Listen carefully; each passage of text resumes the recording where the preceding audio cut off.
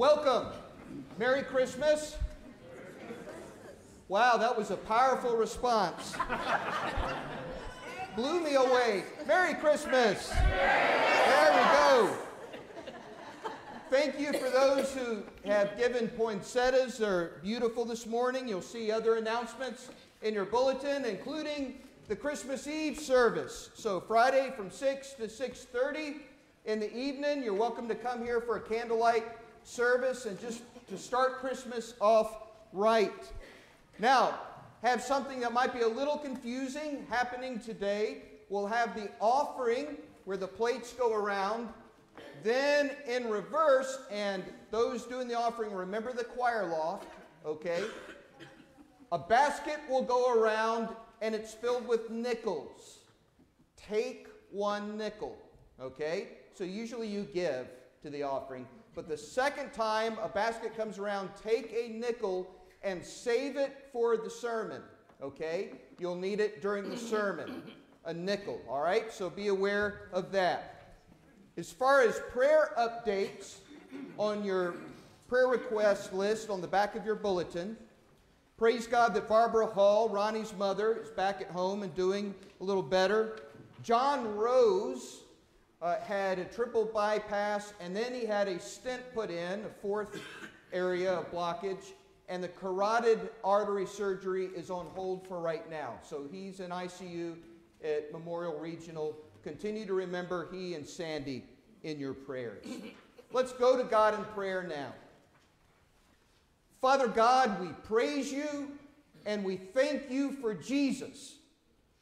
And today, as we just praise you in song and in word, I pray that it would not be a show, but that it would be worship. Lord, for all those at home, in the fellowship hall, maybe folks that could not be here today because they're in the hospital, Lord. They can't get out on their own. I pray your grace and your presence of power, healing power, and help. Lord, help us as we worship together to leave here challenged, changed, and encouraged by the presence of Christ. All God's people said, Amen.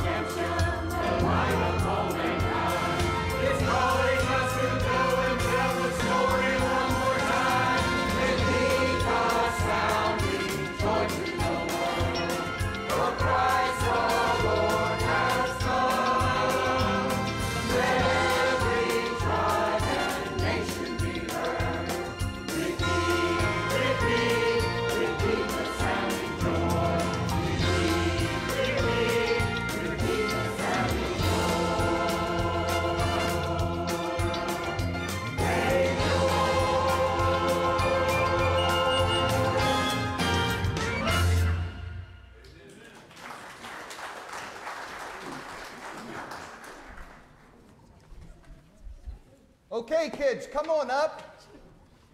Now, we're going to do something a little different today, so come on up to where I am, up to this platform. We're going to give the grown-ups a message today, so come on up here. Y'all come on up here, and let's line up in a line. So come on up. There you go. You stand right here, and then you stand right here. All in a line. We may have to squeeze in kind of tight. There you go. There we go, right here. You come on over and stand there. Okay. All right, come on. 1, 2, 3, 4, 5, 6, 7, 8, 9. All right.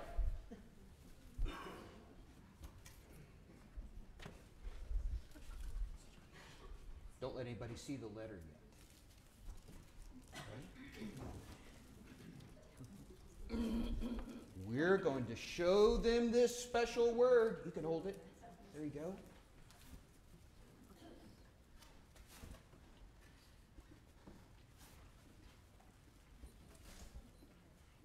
There you go. Okay. All right. On my cue, hold this up and show everybody the letter. Go. Hold up the letter. Christmas. All right. Now, I want these three to put your letter down. And everyone else hold up their letter. Go. Hold it up. Right. Good job, guys. The reason why I just had you do that is because in the word Christmas, it starts off with the word Christ. Because Jesus is the reason why we celebrate Christmas. Jesus Christ. So, more than Santa Claus or reindeer or elves, Jesus came to show us God's love, and Christ is the reason for Christmas. Let's pray together. Lord, thank you for Jesus Christ. Thank you for Christmas. And all God's people said, Amen. Thank you very much.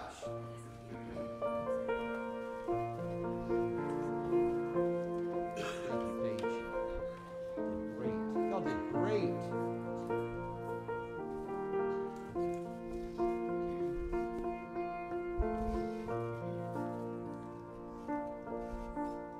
Hark the herald angels sing. Let's stand as we sing.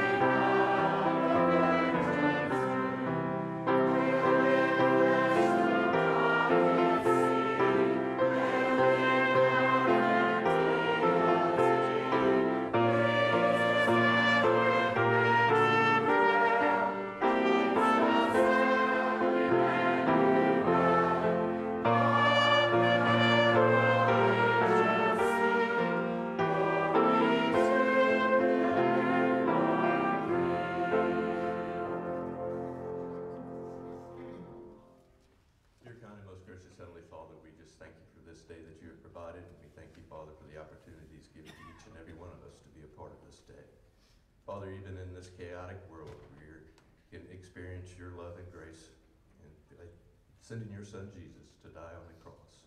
Father, we thank you for these opportunities that you've given us to give back what you've blessed us with. Father, we pray that you'll take a portion, bless it, multiply it, and be used for the betterment of thy kingdom. We ask in your son's name. Amen.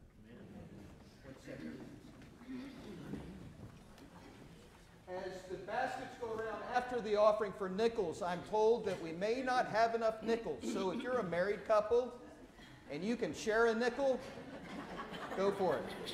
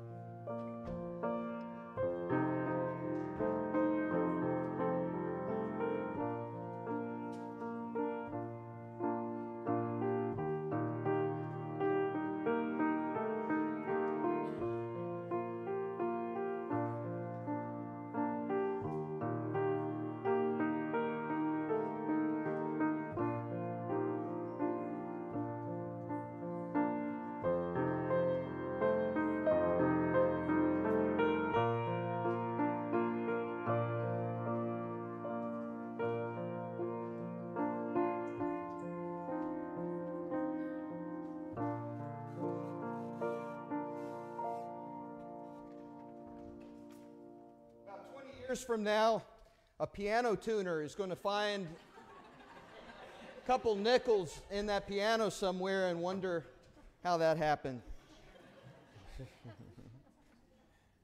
Hi, Sharon. Before I preach, Sharon, man, come and lead us in song.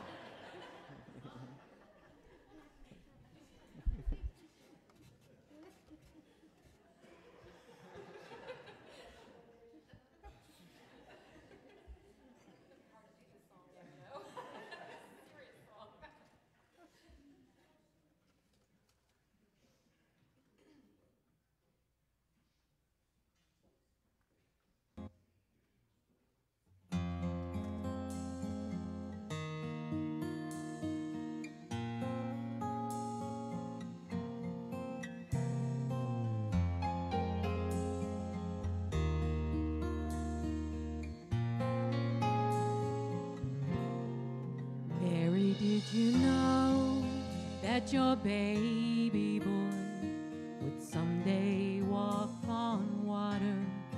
Mary, did you know that your baby boy will save our sons and daughters?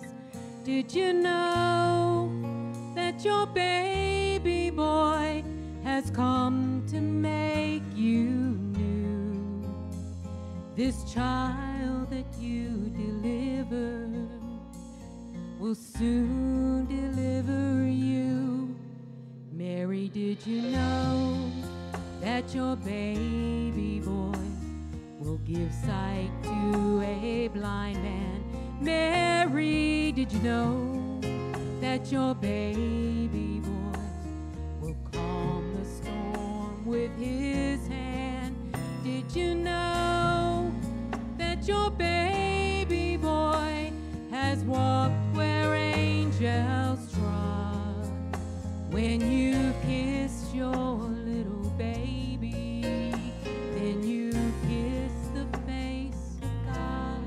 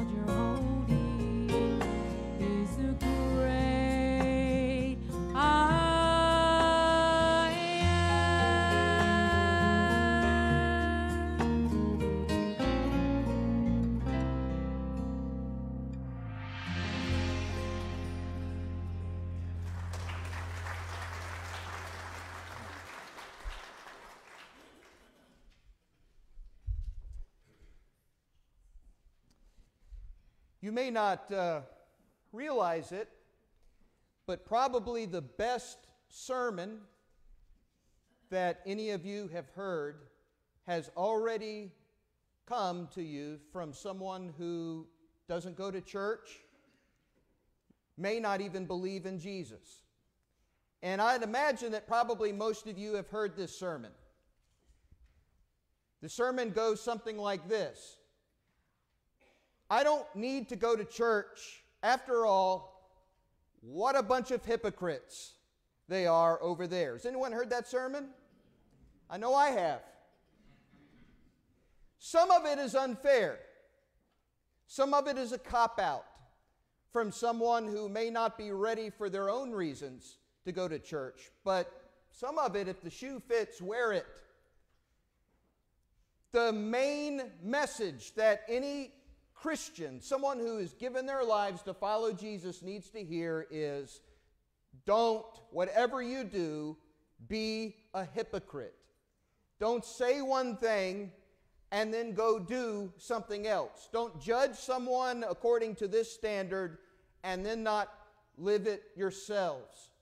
What we Christians, what we preachers need more than anything else is a faith that works.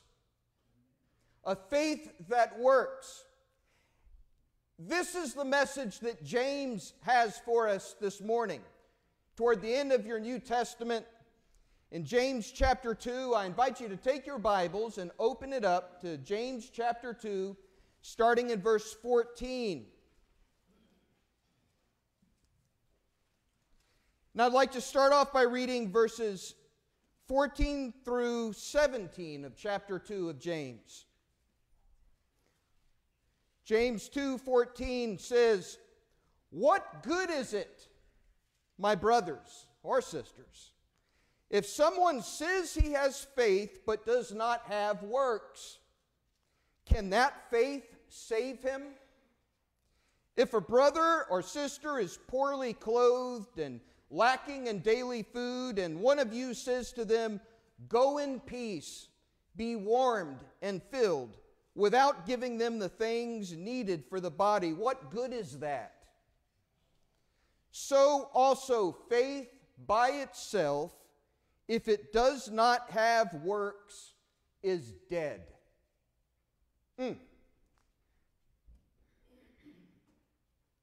First truth for the morning is this. Know that do-nothing faith doesn't do anything. Know that do-nothing faith doesn't do anything.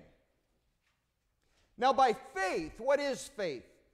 Faith, first of all, is looking at the invisible God and believing that He's there, that He exists. You see all that He has made. And believing that He has sent Jesus Christ, His only Son, to us. And that this man who was Son of the living God lived for you, lived for me here on earth. He was born in a manger. He grew up. He taught us who God was in action. He lived out who God was, how God feels, what God does, what His truth is. Jesus showed it to us. It was the best object lesson ever given. Then Jesus died on the cross. And it was a cross of His own choosing. Yes, the sin of this evil world system did it to Him, but He went willingly to the cross to be put to death, not because He was guilty, not because He was a troublemaker, but because I am guilty. And I have turned and gone my own way, and you have gone your own way from God.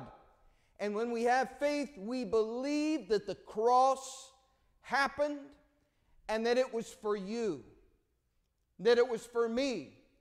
And we believe, we have faith that death itself could not keep a hold on Jesus.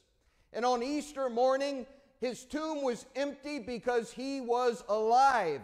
He was raised, showing that in Him we not only have our sins paid for by the mercies of God, but we have new life in this world and in the world to come, in the new heavens and the new earth. That's what faith is.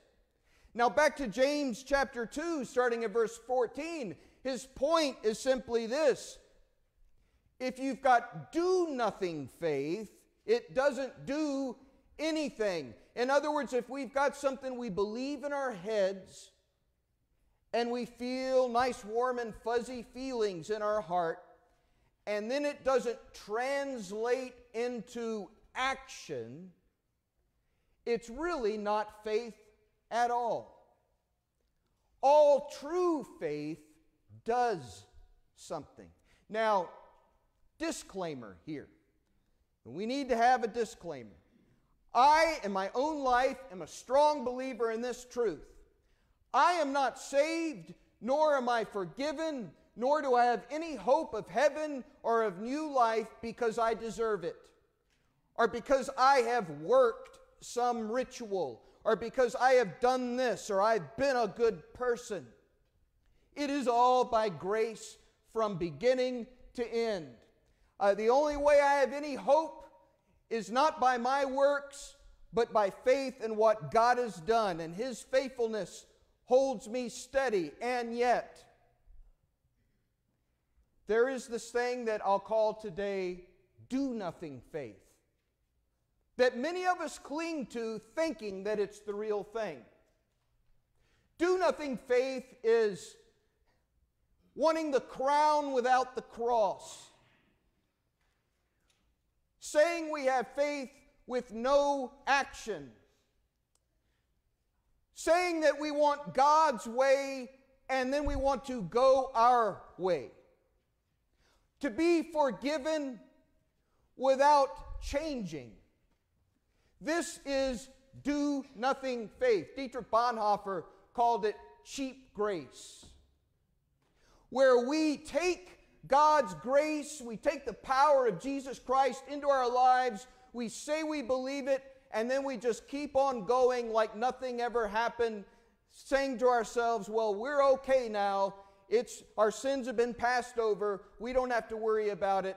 And we certainly don't have to worry about following Jesus because we're just saved by Jesus.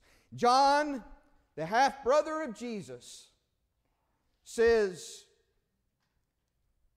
in verse 17, faith by itself, do-nothing faith, if it does not have works, is dead.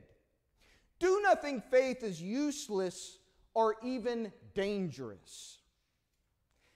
If you try to believe in Jesus and then ignore His call on your life, you allow the devil to steal God's blessings of joy, God's blessings of peace, God's blessings physically and tangibly in your life and in your relationships.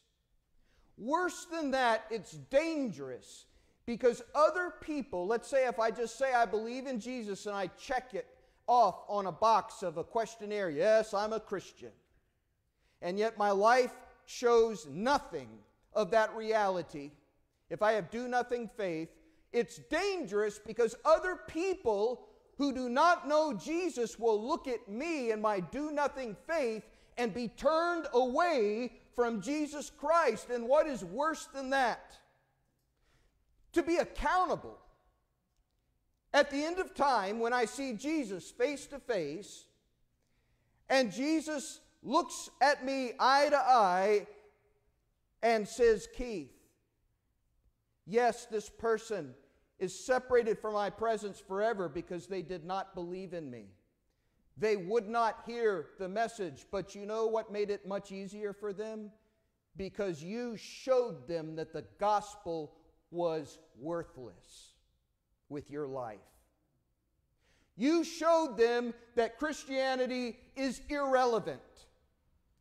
You showed them that faith is fake by your life. I, for one, don't want to hear that and see that. And that's the reason why do-nothing faith is useless or even dangerous. And more than that, verse 14 ends with this question. Can that faith, that do-nothing faith, save him? Do-nothing faith can't save you. Oh, well, wait a minute, Keith. The Bible says that if you have faith in the Son of God, if you have faith in what Jesus does, that's it. It's all that's said and done. You're forgiven. Yes. But if your faith is real, if you actually have turned your life over to Jesus, you're still living by grace. We still need forgiveness. But if there is no attempt to follow Jesus in action, you don't have the faith that can save you from eternal damnation in hell. That's what James is saying right here. Can that faith save you? It's that kind of do-nothing faith is like having an infected wound and my saying, here you go, here's a Band-Aid, and putting that Band-Aid on your infected wound. Can that Band-Aid heal you?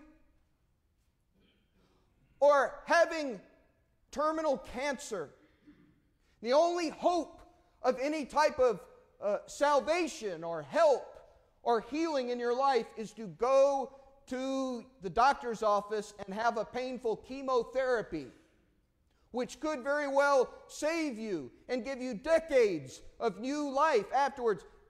And you saying, yes, I know I have cancer, and I believe it, and I believe that the doctor can save me. I believe in the effectiveness of chemotherapy, and then never showing up for your doctor's appointment. Can that faith save you from cancer? It's the same way with Jesus. Yes, Jesus, I believe in you. Yes, I believe you came to the cross for me. Yes, I believe you rose from the dead. Thank you very much. I'll let you know when I need your help from here on out. Can that faith save you? The Bible clearly says in verse 17, no. So faith by itself, that kind of do-nothing faith, if it does not have works, is dead. Just like a Christmas tree. A Christmas tree that you buy alive. Okay, let's say you were able to actually find one that had been cut and it's still green, and you set it up in your house and it smells wonderful, and you celebrate it and it looks good, except for this fact: it's been separated from the sap of life. It has been cut off at the roots. It is already dying and will be dead.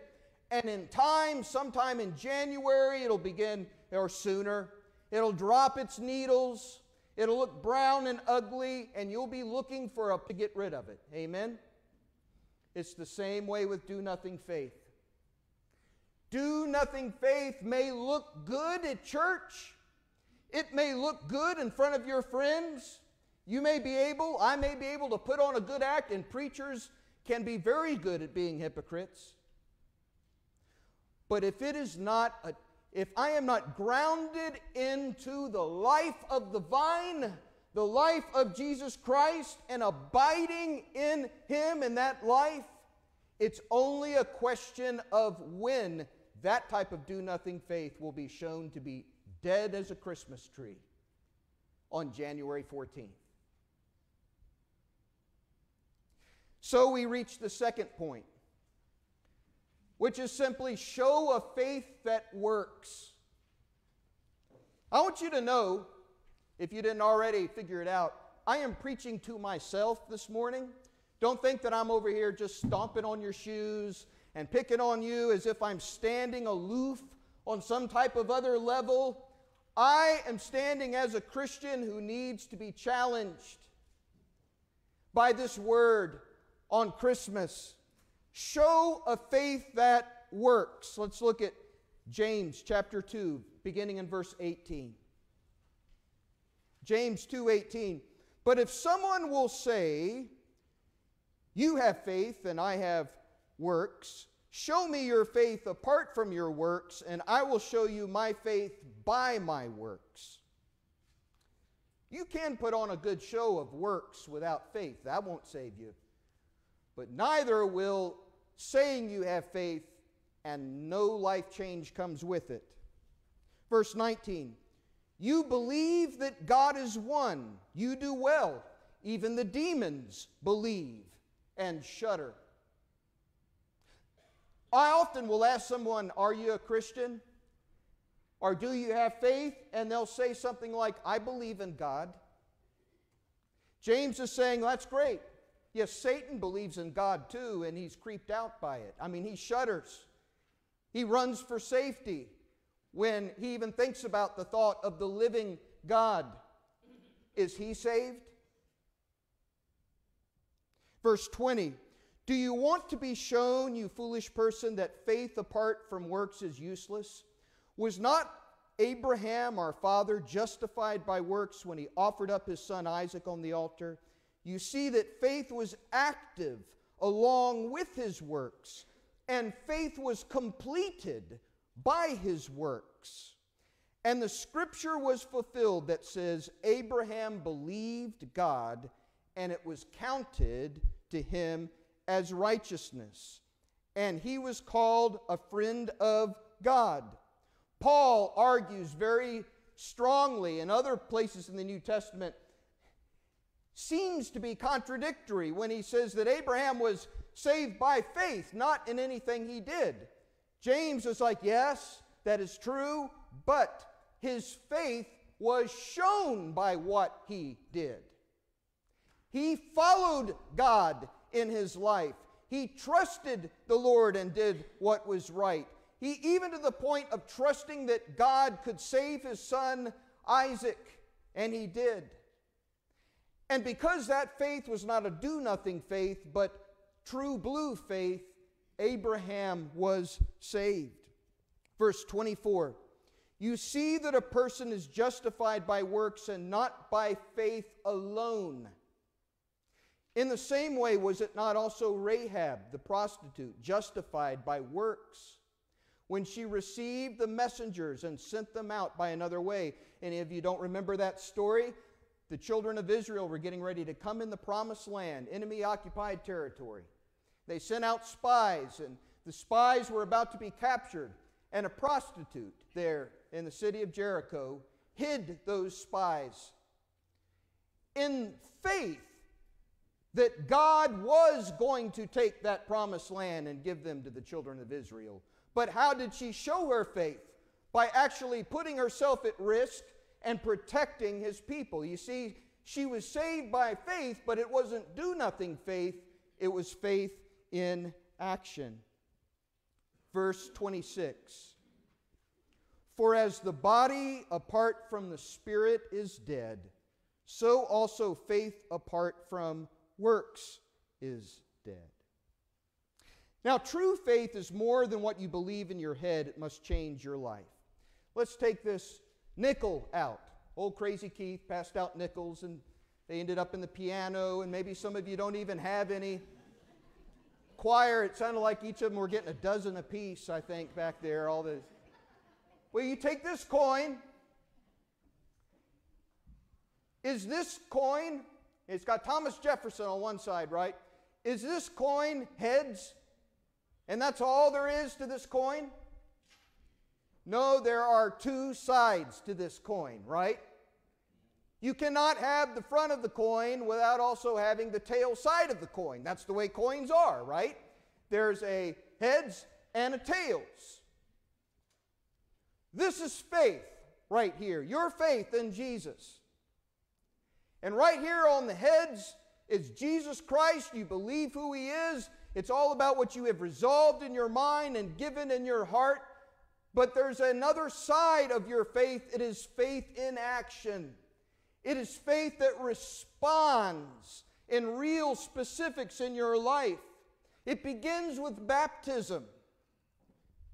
You trust that Jesus has forgiven you, and it starts with that first step of obedience by being baptized. Why does Jesus command us to be baptized? Because from the very beginning, He wants us to understand faith without works is dead. Step out and be baptized in front of everyone. Show outwardly what is happening inwardly. And that's the first step of the same pattern which will continue to unfold for the rest of your life until the Lord comes for you. Faith saves you as it is worked out in you. Philippians chapter 2, verses 12 through 13 make this very clear. When it tells Christians who've been saved I've been saved. If you've been saved, I've been saved by what Jesus has done, not what I have done. But listen to what Philippians 2:12 through 13 says. Work out your own salvation with fear and trembling, for it is God who works in you, both to will and to work for His good pleasure. We're saved by Jesus and what He has done, and then we begin a new life now of following Him in the specifics of daily life by working out our salvation with deep reverence. So there are some faults and sins that I have that I just keep encountering along the way over and over again. I keep falling for the same stuff over and over. You have that. Maybe it's patience that's a problem for you. Maybe it's resentment. Maybe it's lust. Maybe it's spending money or wanting to hoard money. Maybe it's the way you treat other people in this way or that way. Whatever it is, it's a weakness that you have. But now, following Jesus, we are commanded to work out our salvation.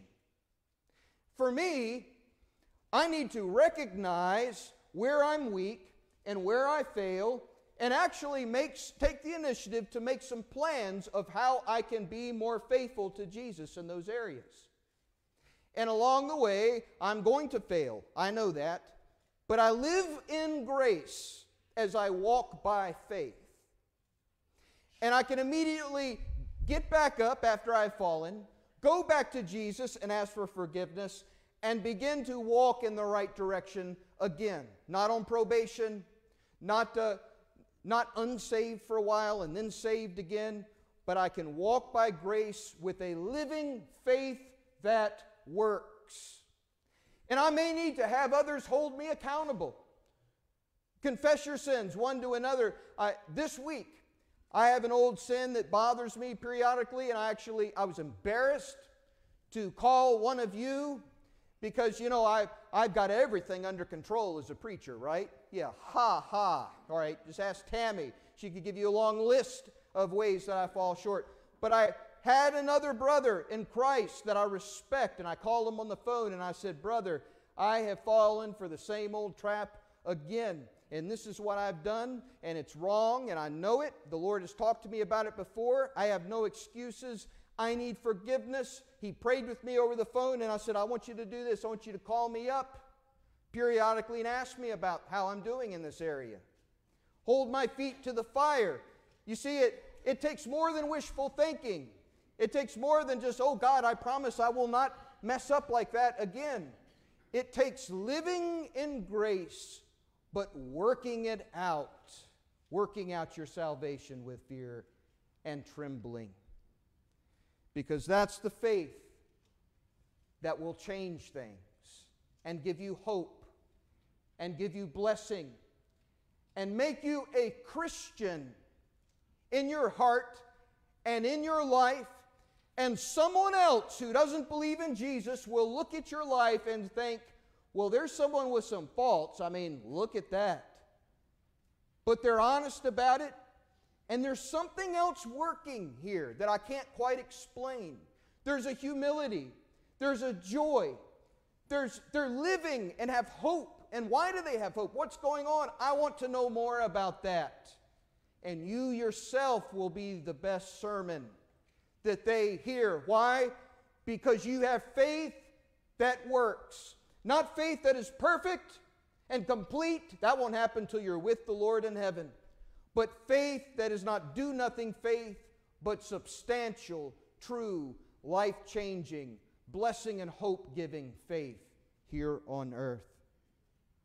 Now, all of you have seen or heard that old saying, put the Christ back in Christmas. Have anybody heard that? People have it on bumper stickers of your cars, and you know, they talk about it. It's a nice little punchy saying that has a lot of good truth to it. The same truth that I just showed, that the kids helped me show you. It is Jesus Christ who is the reason for Christmas. It's not about a man with a long white beard.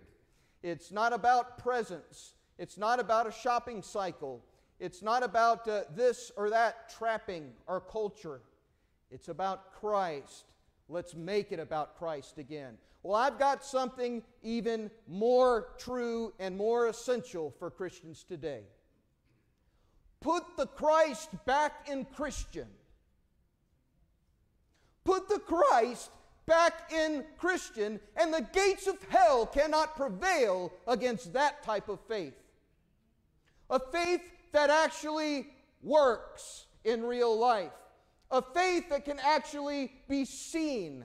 A faith that can actually open the doors wide open to your life for Jesus to come in and help you and forgive you and work with you.